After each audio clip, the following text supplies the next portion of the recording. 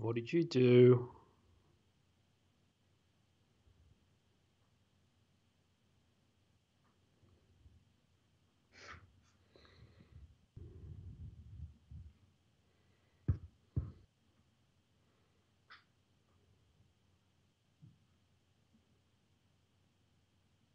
Dan, I can't hear you.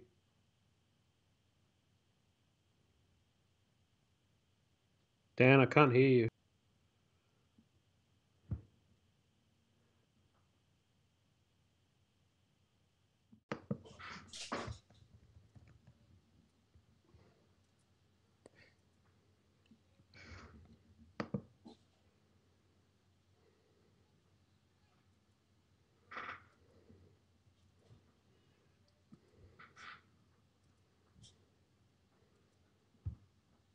Okay, welcome to Everything Hurts special episode edition.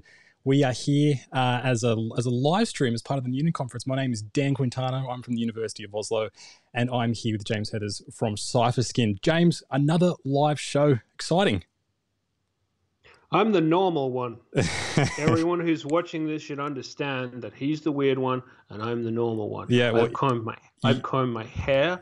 I had to listen to a long lecture about minding my language and not saying anything truly dreadful in front of the entire research constituents of Norway. Which I wasn't going to do anyway, but he made it weird. I've goaded you. And now we're here. The interesting part about this for me is I'm not sure. Is this a talk? It's not a keynote, is it? It's a discussion. I think it's more of a discussion. It's more of a discussion. Oh, well, we do that anyway. So I mean, why not hop on the bandwagon for this one? What a laugh! And the best part about this is he has to do all the work, all the comments, all the live streaming, etc. For me, this is a normal podcast, which means I have to normally look at Dan's allegedly normal head. But apart from that, it's just another morning in paradise here. I mean, I say paradise, but it's probably about the same temperature as it is in the Arctic Circle right now. Yes. Thanks, Boston. Appreciate it. Well, that's where the conference would normally be. Normally, every year, it's in the north of Norway, near the Arctic Circle. So, but now it's online. That's metal. I love it. It's so. I mean, But there's no US equivalent because it gets to the top and it just stops, and then it's bloody Snow Mexico, what's it called? Canada. It's just Canada after that. So you can't go up and up and up and up. Norway just goes, man. Just goes up to the top. I mean, at the top is like 3 shrubs, a polar bear, and probably a buried time capsule for when everything melts and we all burn. Well, awesome. We are here. I love stuff like that. We are here, and we're going to be talking about the transparent evaluation of scientific work. Good Lord, man. Yeah, I thought this would be a fitting topic for what we're for the conference, because this is the sort of thing that is typically discussed at the conference. But I guess we should probably define what we're talking about when it comes to this idea of the transparent evaluation of work. And the main thing we're going to be talking about is this idea of, we know that transparency is becoming a big thing in science for how you actually do your methods. The transparency with data, which is a whole discussion when it comes to the transparency of data.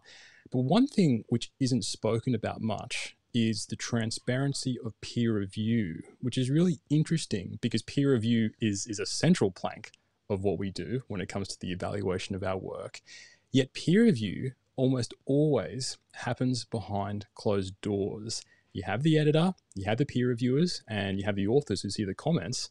Yet when we actually see a paper that's published online or wherever you read it, we don't see what happened behind closed doors. And the vast majority, I know there are a few journals like the BMC family, for instance, that actually do publish their peer review reports, but we have no idea how these papers were actually evaluated. And that's what we're going to be talking about for this episode.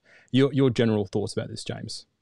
My general thoughts of the way you introduced it is very unfair to people who've been talking open peer review for years. I know it's definitely not a a new I concept. mean, Yeah, go on. maybe it doesn't. Maybe it doesn't have the same cachet as open everything else. But there's a paper from '99 is the earliest one I can remember by De Courcy, which is a big discussion on open peer review. Well, look, there's a series of competing concerns, and there is an enormous social drag factor behind talking about peer review as an open process. And it's the fact that when you open it up and you remove the anonymity, it has problems for a variety of people. And when given the option to be open, when we talk about signed review or mandatory open review, or the frontiers version of like open review if you live through the process and fill out all the stupid little boxes, a lot of people don't want that because they think it interferes with their ability to be honest, and they feel like it opens they open themselves up to criticism. And hang on, before you jump in, you horrible wombat, there is a perception I've talked about many times on this podcast, and also muttering to myself walking down the street and some such. There is a tremendous academic fear of appearing to be a target in any given context. Now, there's a similar fear behind open data and open methods. I've obviously asked for a lot of that. If anyone's even vaguely familiar with my work, I'm usually the person who's at the pointy end of asking you for your data set because I want to hit you with a big stick for doing something terrible. And a lot of people, it's very obvious over time that a lot of people don't want to have an open conversation about what they've done because they're afraid of making a mistake. Is that the scientific ethos? No, but it is the ethos of science done professionally. Now, the difference between that and peer review itself is pretty obvious, and it's the fact that peer review, you will often find yourself in a situation where someone in their mid-20s is writing to someone in their mid-50s saying, your paper is a garbage fire and it screams at me and I hate it and you shouldn't have written it down in the first place. You will never unthread that particular needle socially. You will never find people in, especially with resources the way they are, maybe not in the Norways, but maybe even in the Norways a bit, right? You're still pre-permanent. You're still not particularly confident a lot of the time, or sometimes in the case of young scientists, wildly overconfident, which is always good fun. You're never going to unthread the social needle of it's really difficult to get out an ass kicking, or even just a series of impertinent questions if you have a massive difference in the immediate social power and professional standing of two participants in a process. And that's why even when you're allowed to open it yourself, that's why there's a central plank across this bridge that's never going to go away. Now, while I'm making a complete fool of myself here, one additional thing. That is just the social aspect of it.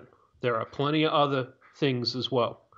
There's an incident a few years ago. I'll give you one example and then you can disagree with me. There's an incident a few years ago where me and a friend of mine, who I won't name for legal reasons, both reviewed for a journal, and he suddenly got it into his head that all peer reviews should be free. And he talked to the journal and they went, no, you're not allowed to give them away. And he goes, well, I wrote it, so I'm doing it. And they were really upset. He wrote it down.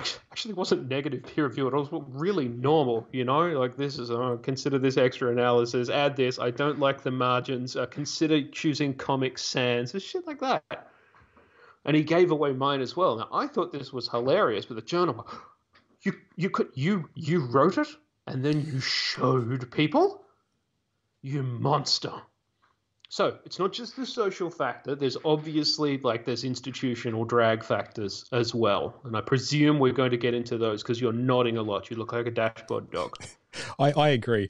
And look, a few people have raised, or we have this issue raised, that there's an important distinction between signed peer review and peer review where you simply share it, but you don't necessarily sign your name. That was brought up in the chat by an Overly Honest Editor. We love you, Overly Honest Editor. You should follow Overly You are overly honest, and that occasionally is grating, but in general, yeah. Follow Overly Honest Editor on Twitter. So that's an important distinction to make. And then we got a comment from John Smith that eLife is notorious for its open peer review, but it is an online-only journal. What assurances do we have that it will not one day go under and delete all the open peer reviews, papers, data, etc.? I think that's a really good... It's freaking hilarious comment coming from someone with the most anodyne name in the whole world. Well, Jeffrey, real person. Thanks, John Smith. Hey, if that is in fact your real name. What assurances do we have? We have no assurances of that, apart from the fact that eLife was set up in the first instance on a very strong ethos of getting away from many of the centrally controlled aspects, I suppose, of the really big fancy life science journals. That it was set up to be online only, open access, open review, etc., etc. It's part of their identity. You've got to go and check their bylaws and shit if you want to know like whether or not they can. But in the meantime, those things are probably the same as any other academic object. They're semi-permanently to permanently attached as digital objects to space that's always going to be there. Like, of course, and I don't think they'll change their mind about it, because it's part of who they consider themselves to be. It's part of why they got started in the first place. You know, it's I mean, it's most of these journals have built this into the cost that if all of a sudden they run out of money, they have 30 years, 40 years where they can actually store the paper, store the papers and the data. I don't know the exact details of their life, but I'm assuming that this would be written into the bylaws of the journal, that there is actually a permanency plan for what they do. Of course, there's probably. I mean, there are situations. Additional. If you're talking about like persistent digital storage like that, reviews are much, much, much smaller than everything else. Text because file. in general, it's just text. We've had a comment from in general, it's just Unicode. It's not if it's a neuroimaging data set, that's probably bigger than all the reviews that were written everywhere this year, like in one hit. We've got a comment from Emma Gainley, who's coming in from Scotland, that most journals have archives set up with things like clocks, controlled lots of copies that keep stuff safe. So it's essentially an archive for this potential issue. And that's thanks for bringing it up.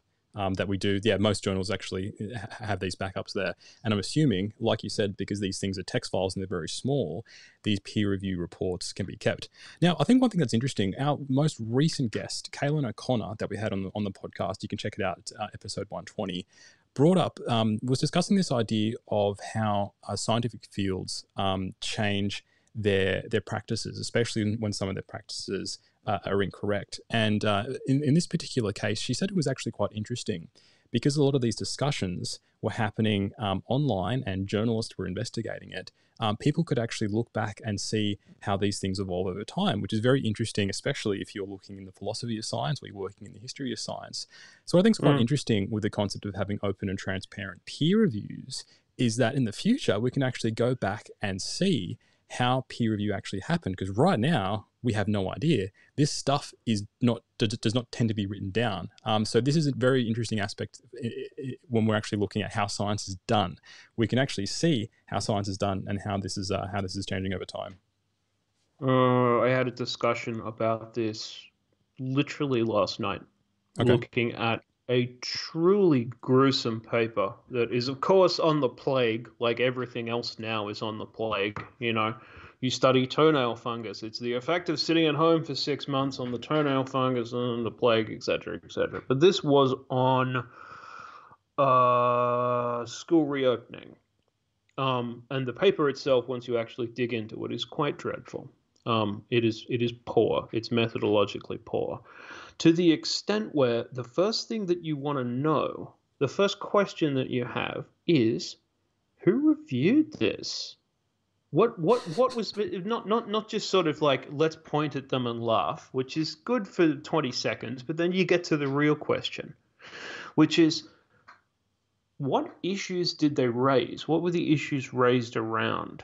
What kind of the discussion happens? Because you can see that if you had access to an archive of this as a meta-scientific object of study, a big bag of previously closed reviews for a kind of a NLP analysis or something similar would be the single best resource I can think of to be able to legitimately study what the hell is going on when academic publishing occasionally goes off the rails.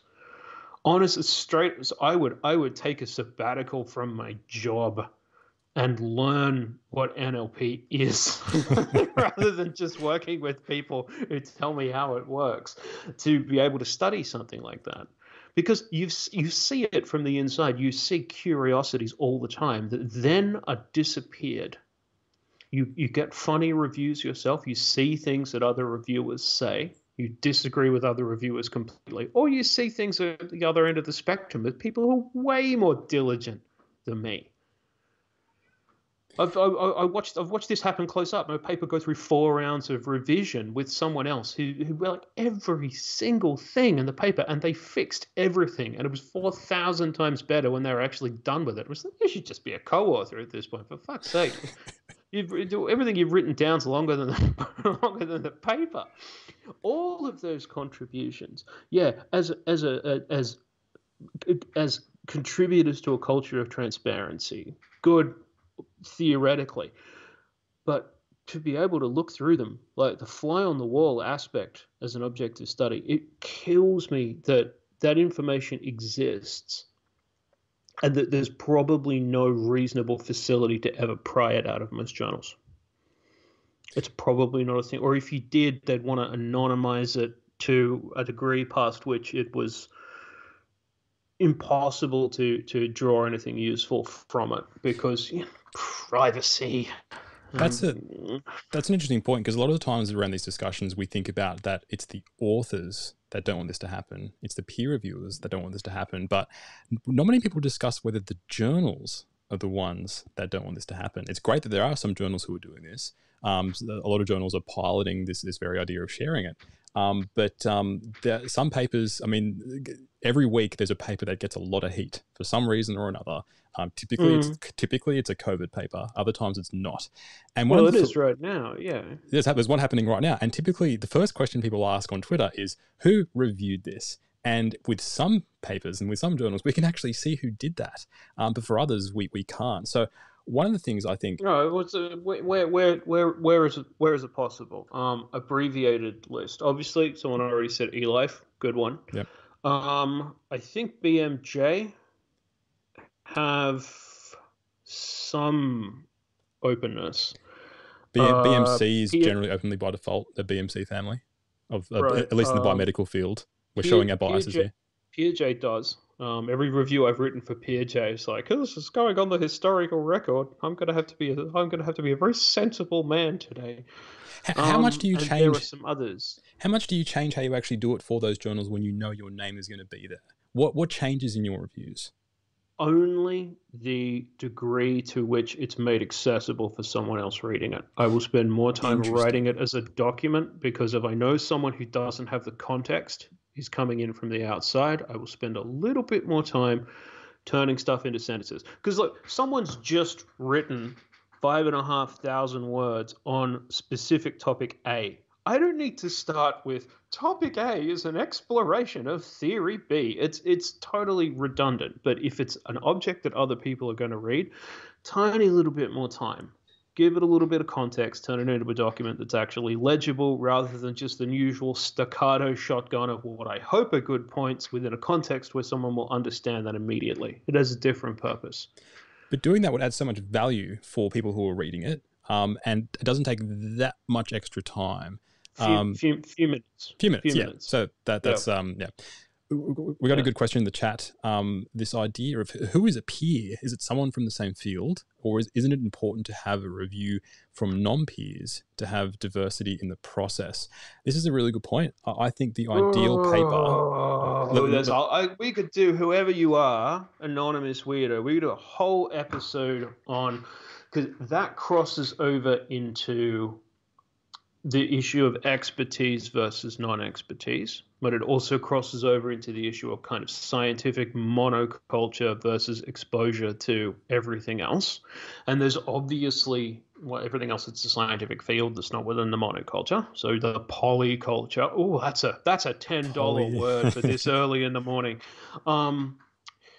Obviously there's areas where we continually say add someone who's not directly from this field, but it's always a statistician for obvious reasons, you know? It's like, well, this paper is on emotion. No one ever goes, well, we should definitely add an anthropologist, or we should definitely add a plant biologist, but everyone will always support we should always add a statistician. Obviously, there's areas where that is really appropriate, especially when things cross over. A couple of years ago, because we were beaten up at the time on some really terrible and racist research, and there was pieces of it that were kind of psychodynamic theory, and I remember reading it at the time, not well, but you know, you had to go, thinking, how does this literature tradition persist while modern psychology exists? It's interesting. It seems like there's no crossover whatsoever. Why is that? And then you look it up, and then you realize that there's still actually quite, especially in French, for some reason. I think it has to do with the French historical embrace of kind of psychodynamic ideas. It's very obviously a protected monoculture. So whoever you are, anonymous weirdo, a very interesting point is there's a lot of fields, I think, that deliberately don't want that. Why? Because every time they go, why? Because they have an intellectual object, an intellectual field that they're all collectively committed to. And every time they go outside of that, they receive criticism from people who study the rest of the world, or the same ideas from a much broader perspective, where it's far more legitimate to have a broader opinion.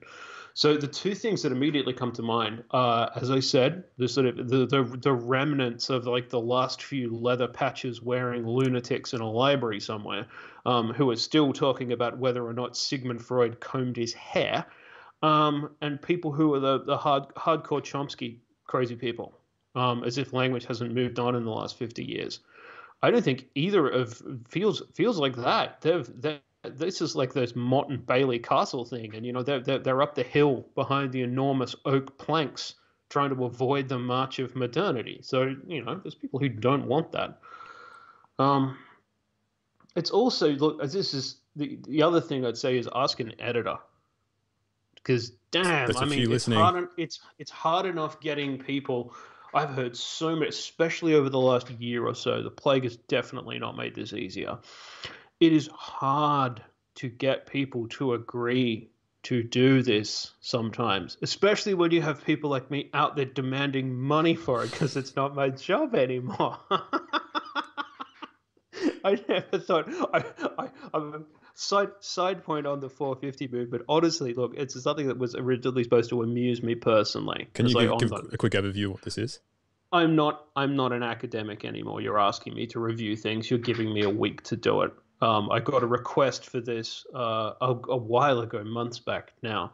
I got a request from a journal, and my brain switched over into business mode immediately because I had a request, like it was a kind of a side job or a consulting gig. And the first thing I thought was, oh, I should write up a contract and send it to these people because they want me to do work. I probably got the time. Okay, fair enough. I go, wait a minute, this is peer reviews. We don't pay money for that. And I realized that I had two brains at that point. The academic version who did this shit for free, and the person who works for a living.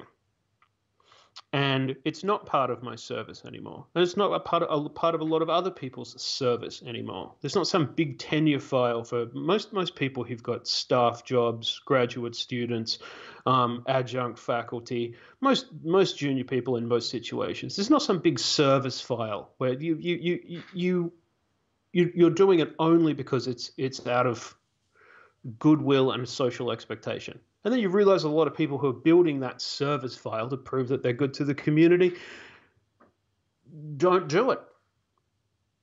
We've heard that a few times. That's one of the, we talk about a nasty, toxic attitude. Basically, there's no delta for me in doing peer review. I can spend all my time raising money and doing other stuff. I'm not interested really in what other people are doing. I've got my own shit to be getting on with. I'll do that. Now, once you heard that a couple of times, I remember that sticking in your head the first time we realized that was a real attitude that some senior researchers had. I remember you furrowed your little brow. Lots of furrowing. Oh, you were my cranky little fella that day, weren't you? You got all worked up. I did. Veins popping out. Look, a very interesting comment for a different perspective for diversity in peer review. Some journals include patients or user representatives for if they're talking about a particular topic. And I think that's very interesting.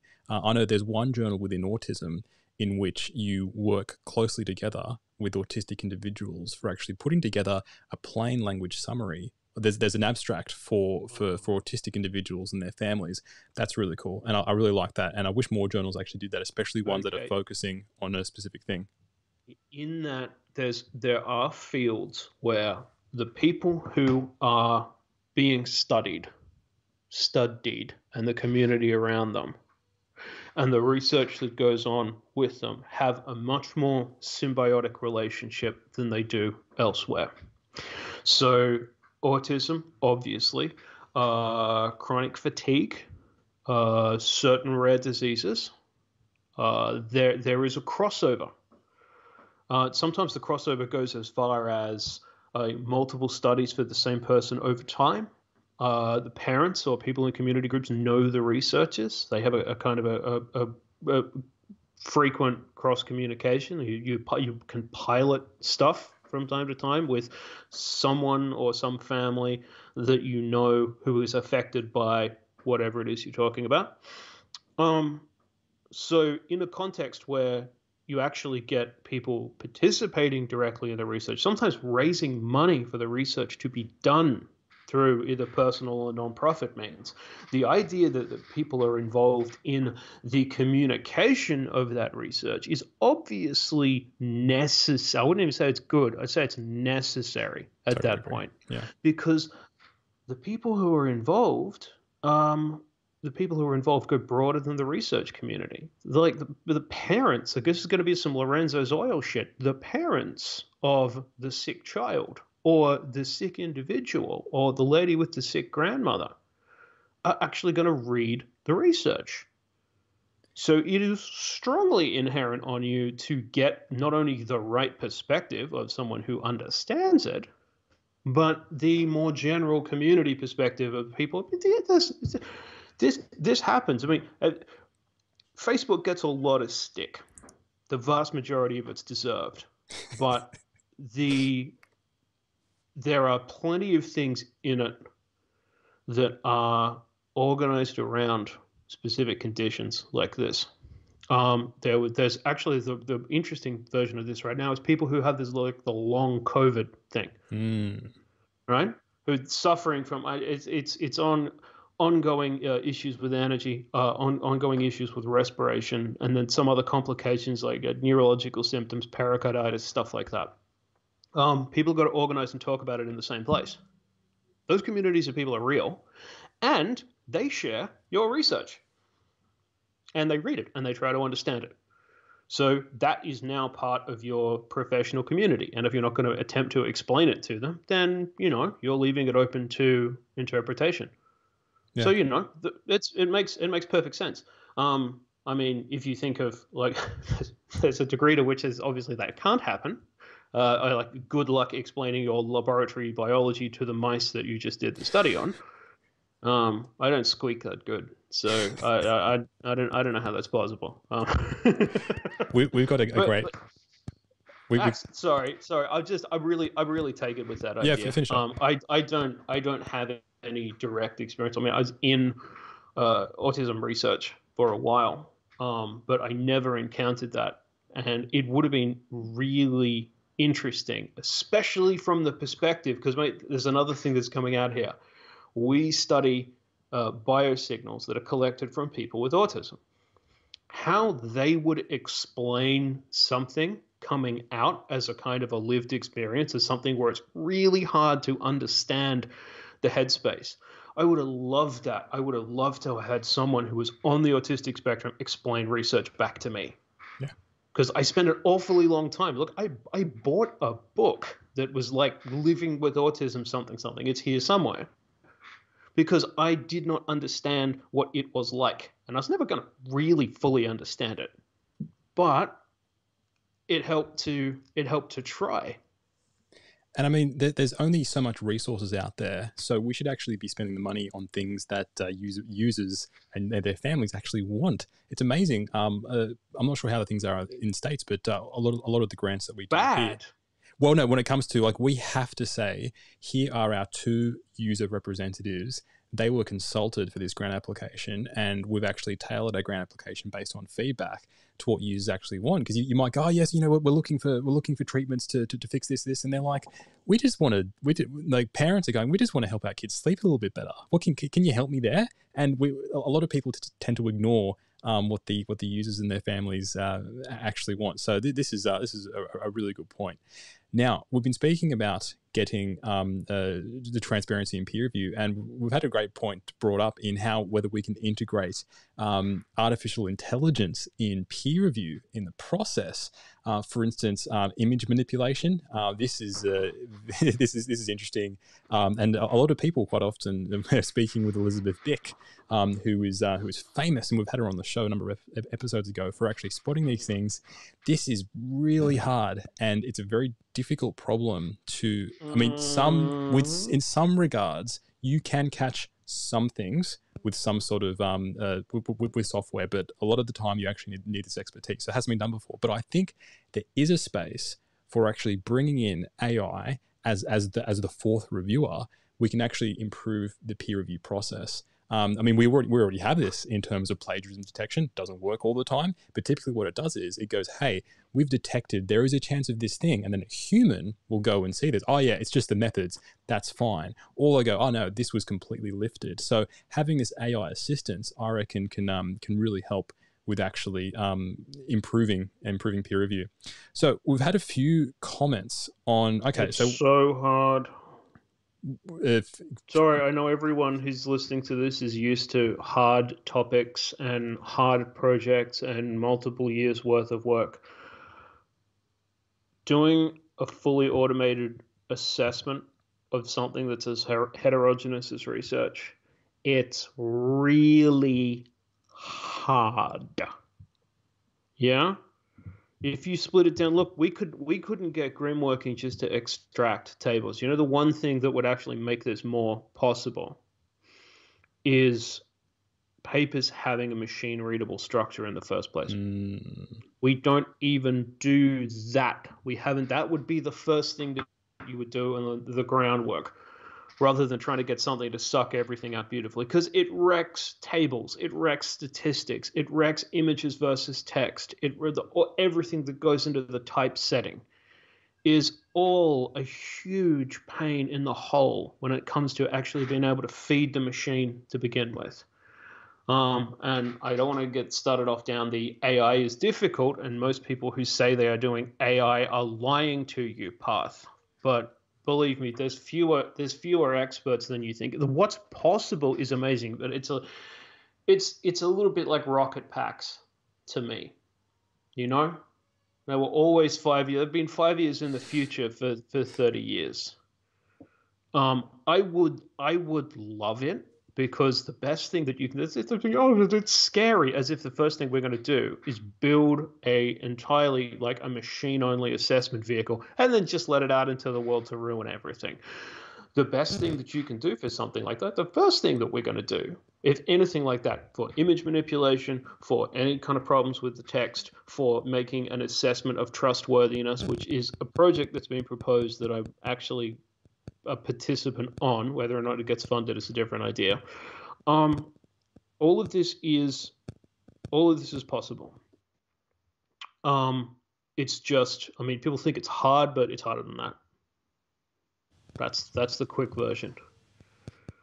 But the first thing we're going to do is use it to triage human decisions. Yep. That's the first thing that's going to happen. Yep. So people who are afraid of the rise of the robots, it's just going to be another tool. It's going to present you something that gives you a piece of information you can act on, rather than going and acting itself. So I have no fears in that regard. We've had a great point raised by what happened to questions at the end? You're doing questions the whole way through, whole way through. We've got this Mad Lib style thing. See the pants here on hurts. Any of this, and all of a sudden you're having the ideas of the sum intellectual total of the entire conference, and you're going, well, here's something you've never heard before. We had a plan for this, you dick. This was the plan. This was the plan. Oh, this was the plan the whole time. This was all neglected to tell me. This was always the plan. Thank you so much, Norway. I appreciate your attention to detail. No, actually, the questions are good. I just resent your face. Now, ask it. We had this question, which we're going to get to anyway, but it's this idea that one of the main criticisms about, okay, this is all fine if you're going to have transparent peer review, this is all good, but what about the 90% of papers which are rejected, firstly either on the editor's desk or rejected after peer review? There are some journals, Metasci, for instance, Metapsychology does this, who actually do publish the reviews of rejected papers, but this is a difficult issue, and some people have argued, and that person being Nick Brown, is it even valuable to do this if we're not going to be publishing the negative peer reviews? Really, really hard question with a lot of stuff melted into it. Really difficult question. Everyone's familiar with journal shopping. This happened to us recently, not for want of trying or in any cynical perspective, Dan. We were co-authors on a very, very large mega analysis of some neuroimaging data. Really huge paper, very well facilitated by Julian Koenig, the hardest working man in science. That's not an exaggeration. He appears to be. So this is basically, without getting into the weeds, an enormous amount of neuroimaging data was not aggregated as a meta-analysis. I shouldn't say we, I only helped write the damn thing. He got the numbers, the actual data sets from all of the different papers. 20 labs. And yeah. It was far more than 20 data sets, though, because many of them had multiples. And they were all reanalyzed with the same method from scratch. There was a commonality in the method. So, I mean, without getting into the results, it was an enormous project with somewhere between 70 and 80 authors. I can't even remember. I barely recognized about half of them. Obviously, yeah. So we sent it somewhere fancy, and they went, I have no idea what any of this is, piss off. And then we sent it somewhere else fancy, and they went, not sure what we're looking at here. And then we sent it to Psychophys, a specialty journal that looks at the correlative activity between psychological and physiological stuff, who immediately went, oh God, you've done well here. Yeah, absolutely. Let's have a conversation about this. So those were desk rejections. They weren't getting reviewed. The journals just went, this isn't within our purview. So I was thinking now, because like the chain that's connected together, you're basically saying, what's the bad smell effect of the paper? What follows it from site to site to site to site? If it gets reviewed somewhere and rejected, and then it goes somewhere else, should its rejection follow along with it? Now, there are some complications here. And one of them is the fact that I think there's a reasonably strong psychological effect of, say, a paper that was rejected out of hand by someone who was difficult, arrogant, didn't get it, came from a different intellectual tradition and was just being a big parochial dick, right? And that follows it along to the next journal, and then someone else sees it. I've seen things like that happen in review internally within the same journal. I had a paper rejected once, and I wrote to the editor and went, "Why are you rejecting this? Like, after the review, I can address all of this stuff. And also, this person appears to be about 80 years old and really personally unpleasant." And the editor went, "Oh, well, I can't say anything back to them because they're old and important." And I went, "Oh, well, you quisling, fine. I'll take my bat and ball and go home." But I thought afterwards, what would happen if that review, which was all stuff that was primarily addressable, followed it to the next journal? If you wanted that piece of information to be useful to change the actions of the second set of reviewers, the easiest way that you could make that work in your favor is by making a series of changes on the basis of the review. So, this is the first version. This is the response to that first version. This is your second version in a different outlet. But now someone's got to go and cross-correlate all this information. Now this long, complicated document has got like long, complicated changes. So for the second journal, it's like you're hopping into the review midstream. You've got a lot more to read. You've got a lot more to understand. It actually makes the job of giving that full intellectual consideration in a lot of contexts much harder.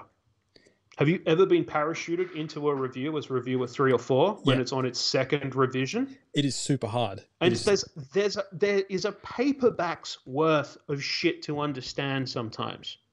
I have been in that situation and just written at the top, I'm not reading any of the other stuff because, frankly, I mean, there's only so much time in the day, cats.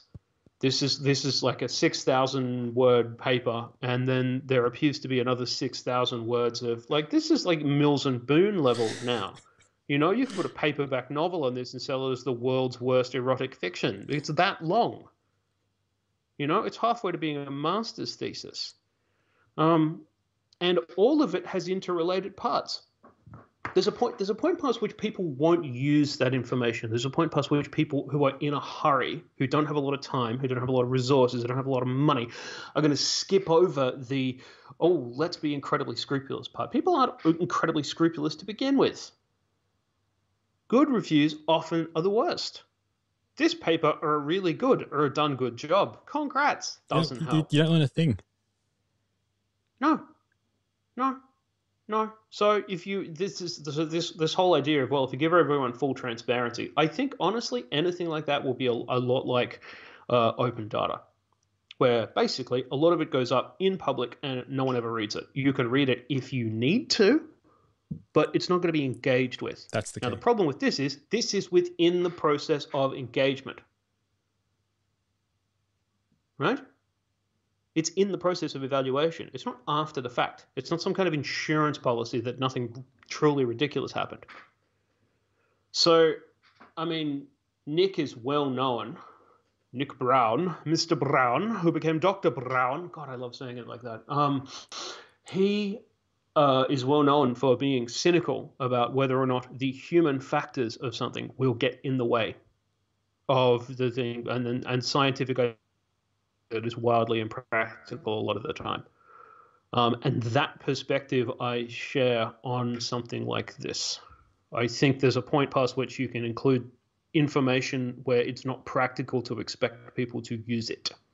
Wow, that was a really long discussion. I hope I actually answered a question in there somewhere. I think you did. Okay, so let's... You just can't remember what it was. Let's say... Go on, you talk. Let's say we're able to, overnight, we're able to change things, and we're able to get past all the impediments that we have for making peer review transparent. I think there is a sticking point. I am all for transparent peer review, but I don't think people should be forced to reveal their identities. However, if you're tenured, then you should be doing this thing. I don't see any reason why you shouldn't if you have a permanent position. But let's say we're able to do this where, as of tomorrow, every single author or every single peer review report was made public, and tenured folks had their names there and non-tenured folks had the decision there. A year later, how would this change science? What do you think would happen for the scientific enterprise if if peer review all of a sudden was to be out there and public? I don't know. I would have. I don't know. I think it would actually cross over a lot with how mass accessible the information was. Like, do you have to log in? If I have to log into Scholar One to read someone else's goddamn peer review remarks, I think the one big thing that would happen, well, it's a really broad question. I think the one big thing that would happen was when it came to really obvious oversights, or really terrible papers that somehow made it through the kind of publication screen or similar. The reviews for those would be heavily scrutinized, and people would immediately go straight to, if my job was still tooling around the academic literature looking for things to shake a stick at, it made my job a hell of a lot easier. I often wonder sometimes, the meta-scientific possibilities are great because, just on a casual level, if you see a foolish decision in a paper, I wonder sometimes, I've wondered for a very long time, is this what you planned? Or did someone make you do this in order to get it published? I would really love to know the answer to that question sometimes.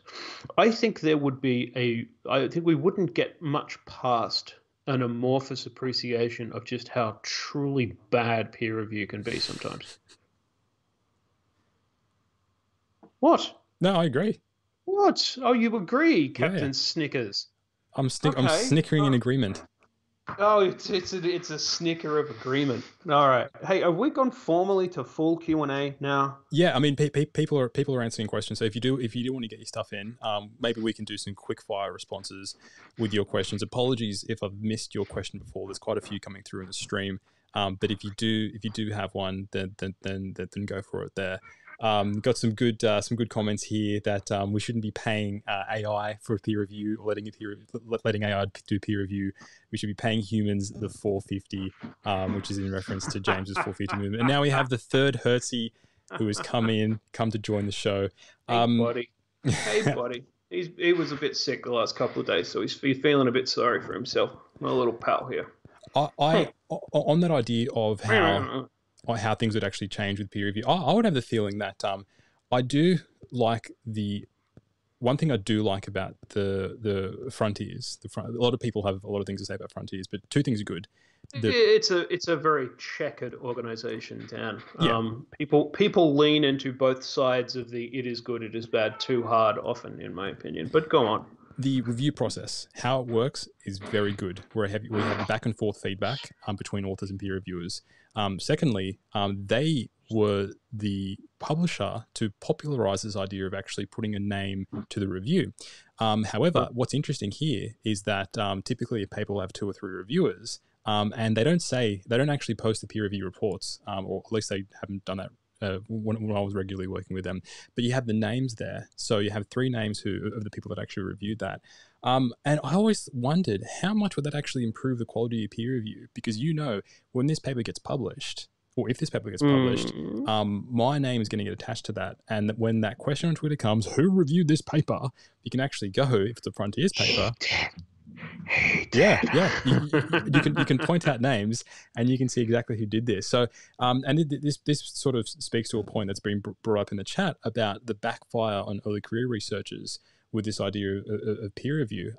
Look, I don't think there's any justifiable way that we can actually force early career researchers to put their names on reviews, because there can be repercussions for careers. And then a lot of people have said, I haven't actually heard that many stories of repercussions. Yeah, but that's because the people who have had repercussions are already vulnerable, so they're not going to be telling stories of their repercussions either. These things, or it's not something that, like, Dan, if I'm a senior researcher and a real bastard, And I'm trying to, like, I'm gatekeeping someone out of my journal. Or I've written a cranky note to their boss, or they've applied to work within my lab and I've immediately thrown away the application even though they're the most qualified. I'm not going to write a Facebook story about that. You know, I'm not going to write like shitty things I did this week, a blog. There are things that they're the things that you won't find out. And we do know, of course, that there are mean, evil, difficult, weird people in academia. I mean, you see that spill out into the legal system and other avenues. You think that wouldn't? Yeah, people are trying to take every advantage that they've got. Because the other thing is that people who are like that venal are like they can come for you if they want to make your life difficult. Or you might just end up in a situation where, like, even you've got a field with a small community of people, and there's one editor who is unpleasant and basically says, "Oh, I'll remember you. You'll never publish anything in my journal ever again. Full stop. End of story." Well, you could roll that out to your whole research group if they wanted. I've seen people like hang their hat on some astonishing pettiness. They just don't like people because they don't like people, and then they have a decision-making power a lot of the time, especially in editorial, which is essentially unchecked. You reject something out of hand, no one's ever going to find out unless they complain. And then, of course, it is you're defending a subjective decision. There's no this, you know, the best paper with the biggest sample, it goes to an editor who doesn't like you and they reject it. You could tell the world. The editor will say, "Well, we're trying to focus more on the little guy here. It's not the focus of the journal." There's fucking 1,000 ways out of that. This is, I mean, for a job that occasionally is difficult, it's difficult to enroll people to be an actual editor. They do have, in many respects, unchecked power, especially in smaller fields. Yeah, and exactly, especially in a smaller field where it would be inappropriate or weird to send something to a bulk journal. Because they're just going to get the same reviewers in the same community, you know? They just look at all the stuff you cite and go, "Oh, some of these people will do. Oh, you all made up your mind you hate him. Okay, never mind." We got any more questions? Let's hurt someone's feelings. We've got a comment. Someone asked Dan a personal question. We got a comment that James, that your dimples are adorable. There we go. Yes, they are. Yes, they always have been. They've been adorable from when I was very, very small. And as my head got bigger, as I aged, the dimples actually have gotten like huge. So now I look like this weirdly overscaled Dickensian orphan that's trying to be winsome. Yeah, thank you for recognizing the fact that I am in fact adorable. Single best remark so far. There we go. There's the winner. So a lot of discussion between people, which is great about double and single blind review. I think when you actually when you watch the replay of this recording, you can actually see all the kind of stuff. We've got a comment from yes, we answered that on early career researchers and transparency. So yeah. A lot of. Are you having difficulty multitasking or something? Yeah, a little bit. There's quite a few. I think you're not really from the kind of Twitch world where you can simultaneously maintain a narrative and then continually be distracted by it by things that are happening. And one of the reasons that I've said everything I've just said is to give you the opportunity to ask a goddamn question properly. There is no question. There's comments, James. I see what you're doing. Comments. This is more a comment than a question. Thank you so much, everyone. Because we don't have enough of that at conferences, do we? No. Well, so maybe we don't have any opinions that are worth canvassing, Dan. Probably not. We have to wrap up, James. We've come to the end. Oh, I suppose we're coming to the end of our time slot. If you're new to the show, welcome. I'm glad you're able to join us. We've got 120 episodes over 100. This will be 121. This will be 11 squared. Yeah. A ton of episodes, which is online. You can go back. A lot of people are going back and do the binge, which is very impressive. And usually we send them out a mug, Everything Hurts mug, or a T-shirt, or some of the other merch that we have. So get amongst it. Follow. If you're liking what you're hearing here, then you can check out the rest of the episodes. But thanks for watching. Yeah. Enjoy the rest of the Munin Conference as well. If you're registered. Absolutely. Yes. And you should all definitely do that. thanks for the organisers for inviting us. I think this is the first time I've ever heard of a conference having a podcast episode or even a discussion as a keynote. So thanks to the organisers we were a keynote. Look at that keynote. Yes. Thanks. Do you think this is the first keynote where one of the speakers has ever said balls?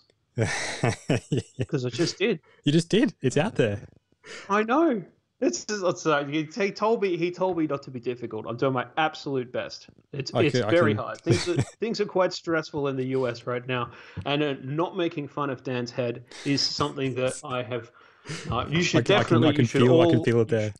You should all give him as much money and respect as possible. He is actually a lovely man, and the fact that he puts up with me to do this is a great testament to his staying power and his kind of emotional fidelity. He's exactly the sort of person who you want to retain and promote. He's excellent. There. That's the nicest thing you've ever said, James. You said I'd never help. There you go. Thank you for joining us for this keynote. Enjoy the rest of the conference, and we're both on Twitter as well, and check out Hertz on Twitter and all the back episodes. Thanks for listening, and hope to see you online or in the world somewhere in the future. See you later. Oh yeah, rock on Norway, wear a mask.